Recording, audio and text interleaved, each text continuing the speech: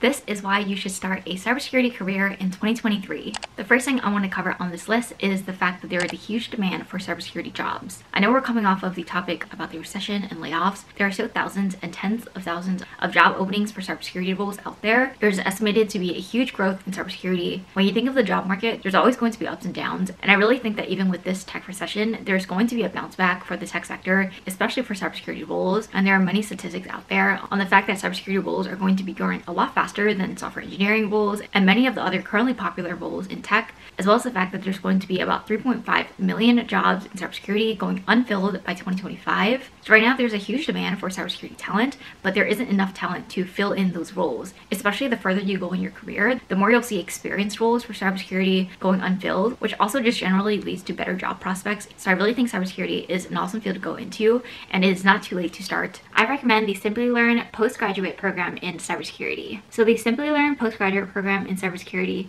is one of the best programs out there, especially for someone who is looking to become an expert in the field. What I think is the most impressive about this program is the fact that it has modules from MIT as well as EC Council, which both are highly acclaimed in tech as well as in the cybersecurity space. Their next cohort does start soon, so if you're interested, I would definitely check out the link in my description. And it's about 5 to 10 hours a week, so it's definitely a very good pace. If you're someone who is looking for a flexible cybersecurity program to get into, this is definitely a huge plus of the program. It has 4.5 stars on SwitchUp as well as Course Report, and it also won the Best Cybersecurity Certification Bootcamp by Course Report. So what's also amazing about this program is the extra things that you get along with it. You also get access to become part of the MIT CSAIL professional programs, to be able to connect with other peers who've taken this program, and of course the partnership with EC Council, which is a huge one. In my opinion, this is one of the biggest pros of the program. You get access to the learning kit from EC Council, an exam voucher for any certifications that you might want to take in the future, which by the way, EC Council makes many of the most popular cybersecurity certifications out there, and exam vouchers themselves already cost hundreds of dollars. A few other awesome highlights from the course itself are the master classes from MIT faculty, 25 hands-on projects, as well as capstone projects in 3 different cybersecurity domains, which that hands-on experience is so valuable when you actually go on to apply for cybersecurity jobs, because they're going to be looking for that real-world experience, and you get that directly in the cybersecurity program. And the huge plus is 6 months free access to CEH. Most cybersecurity bootcamps don't offer this many resources. So for the cybersecurity certification itself, there is a learning path that they provide you. So starting off with orientation for the program, and then moving on to designing secure systems, applications, building a hacker mindset, designing and engineering the security posture of an organization, cybersecurity tech application and policy, as well as the cybersecurity capstone project. So this is definitely a very well-rounded course, along with an elective for an MIT cybersecurity masterclass. There's going to be 37% more job growth for security roles, as well as a very high average salary. You can also review their admissions details. To be eligible for the program, you don't need to have a programming background, and you also don't need to have prior work experience. They also have admissions counselors if you're looking to apply and maybe have some questions about the process. You can always schedule a call with them or book out an appointment. The program itself costs $3,000, and they also have financing options available. Thank you so much to Simply Learn for sponsoring today's video, and if you guys are interested in checking out the postgraduate program in cybersecurity, you can check out the link in my description to get started. The next thing I want to cover on this list is tied to my first point, and that is the fact that cybersecurity is definitely more recession proof than other jobs in tech. So if you guys have been keeping up with the news articles and trends about the job market in general, specifically in the tech sector, there are definitely many companies who are having layoffs and hiring freezes, but in general cybersecurity seems to be against that trend, with many cybersecurity companies still looking to hire. And this is something that I've talked about many times on my channel, which is the fact that typically it takes a long time to first overall deal with the hiring process of hiring a new cybersecurity analyst or whatever other cybersecurity role that you're trying to fill. Filling that role in general takes a much longer time. So because the talent pool is so competitive in terms of finding that right candidate for your company, when you do get hired on, you also have to learn the kind of landscape of your company cybersecurity environment. So in general, that onboarding process, in my opinion, is a lot more rigorous and time consuming than someone who is just coming in to do a job that doesn't require that in-depth knowledge that a cybersecurity professional will need if you want them to be able to actually give you relevant input and insights based on what they've seen. As well as the fact that during times of recession and economic downturn, there typically is also going to be a lot of buzz in terms of nation states and different hackers and attacks and vulnerabilities that are just flying flying around. And because of all of these different factors,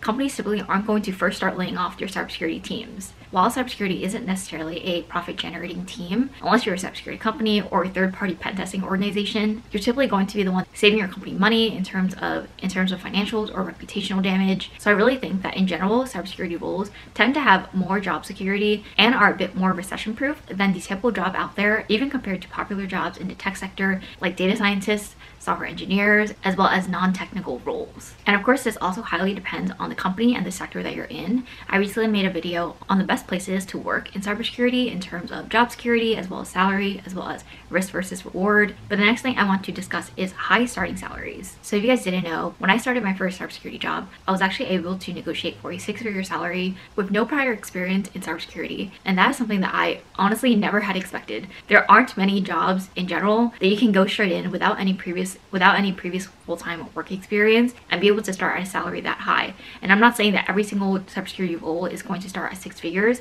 but in general across the board, the average salary for cybersecurity professionals across the US and internationally is much higher than the typical median household income. I think this is something that's really important to note because nowadays especially, I think this in general just really sets you up for success because of the fact that you're able to start at a relatively high starting salary, and down the line in your career, as you get more promotions and more experience and more skill sets to add in your toolkit, you'll be able to then leverage those experiences and skills and then be able to negotiate for higher salaries depending on your years of experience and your experience level.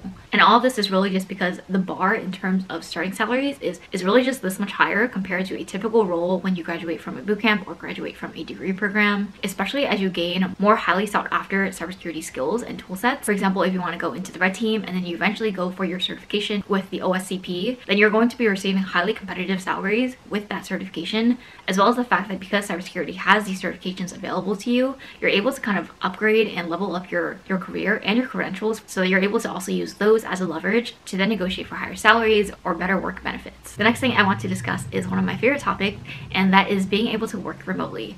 So if you guys don't know, I currently work as a cybersecurity analyst working completely remote, and that's something that I really value highly. So personally, when I first started my career, I was working in the office, and after the pandemic happened, I started working fully remote, and then I switched into my current job earlier this year and have been working remotely ever since. I really think that this has provided so much flexibility in terms of work-life balance, as well as cutting back on commute time, which then adds to my professional development and being able to learn new skills and just being able to have a more well-rounded work life, especially because my team is fully remote. So I don't really have to worry about the career impacts or whether it's in the short term or the long term when it comes to my actual career growth and the trajectory of where I want to go. I think this is definitely something that is a huge pro, and with more and more companies choosing to adopt fully remote policies, based on an actual conversation I had with a recruiter from a different company while I was interviewing earlier this year for cybersecurity jobs, the recruiter actually mentioned to me that typically for their cybersecurity team, they're the most open to fully remote possibilities because of the fact that it's so hard to find a cybersecurity candidate that is right for the position,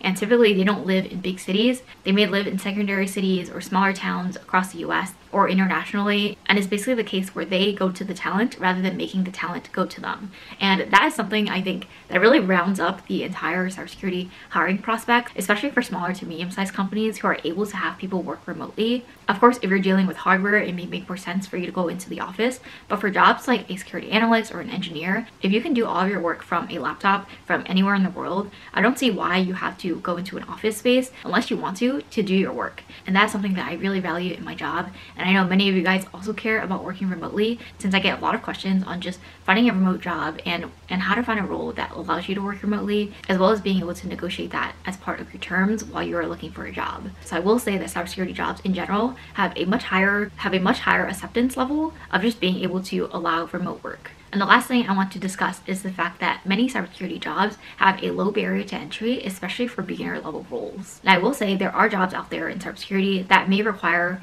you to have an OSCP, that may require you to have a security clearance, but in terms of the beginner entry level jobs, many companies and employers out there don't require you to have a degree program. You can start your first job with no experience in cybersecurity after graduating from an online program and maybe getting a certification. I actually have a video on the best beginner certifications out there. If you guys are interested, I can link that down in the description below. So just combining this with the fact that there are typically going to be high starting salaries in cybersecurity, along with the fact that there is a low barrier to entry. For example, you don't need a master's degree or a PhD to be able to go into cybersecurity and start as a security analyst or an SOC analyst, which are going to be the typical roles that you start in cybersecurity. Or maybe you're starting on the IT side and working on a more security focused role as well. So there's really just a lot of options for you there. And sometimes people go the route where they start on help desk and then move on to cybersecurity if that's something that they want to do, or they directly start as a junior network analyst. So it really depends. There's going to be junior level roles for all the different areas that you might want to go into in cybersecurity, whether it's a junior pen tester or a junior threat analyst. So you really just have a lot of options as long as you're able to show that you have the skill set, whether it's through personal projects or maybe previous internships, or maybe you did take and pass a certification or an online course that you can add to your resume to showcase the skills and the tools that you've worked with. Alright, so that's it for this video. Let me know in the comments if you guys have any questions in the comments, whether it's about how to get started in cybersecurity, or if you have something else that you'd like to add to this list for reasons why maybe you've gotten into cybersecurity and decided to choose this as a career path. Thank you so much to Simply Learn for sponsoring today's video. And if you guys are interested in checking out Simply Learn's postgraduate program in cybersecurity, their next cohort starts on January 26, 2023, and there are limited seats available, so I would definitely check out the link in my description if you guys want to learn more and join their next program. Thank you guys so much again for watching, and if you like this video, please give it a thumbs up and subscribe and turn on post notifications. I post videos every Wednesdays and Sundays at 12 p.m. except this month where I'm posting every single day for the month of December, and hopefully I'll see you guys in my next video. Bye!